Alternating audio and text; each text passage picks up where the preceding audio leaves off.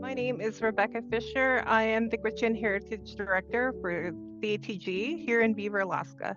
Our project here, we held an event to engage students to learn traditional stories and also practice using different digital media platforms to create books in Gwich'in and in English, but really to share the language in a different format, but also to engage kids.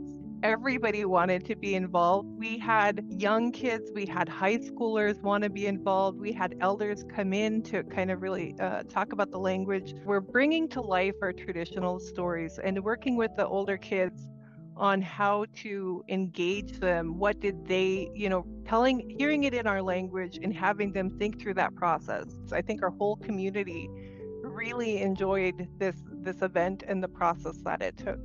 This is such an amazing program, working with art, having that avenue of self-expression and really taking our culture and understanding what it means to you is how we're going to move forward as a tribe, as a people, and keeping working knowledge of where we came from and who we are.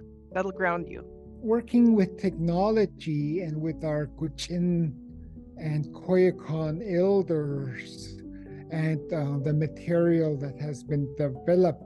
And once we record a lot of our stories, our Gwich'in words, my dad come in that's willing to teach our students and tell our traditional stories. A lot of the stories he told us with other elders, they teach values, they teach the importance of life and how to make a living. Through that, myself and our students can learn even more deeper values and knowledge. These are our own ancestors' words of wisdom.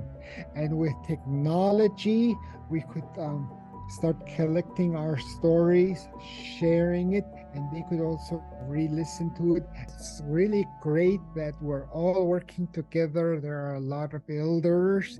There are a lot of native language teachers, Rebecca Fisher and Charlene Fisher, and our PT here, Liz, and are all great leaders. And through this, in the work we are doing, other people from like the next village or the next school could start doing this. I just hope we just continue to do more stories. I believe that we could do this.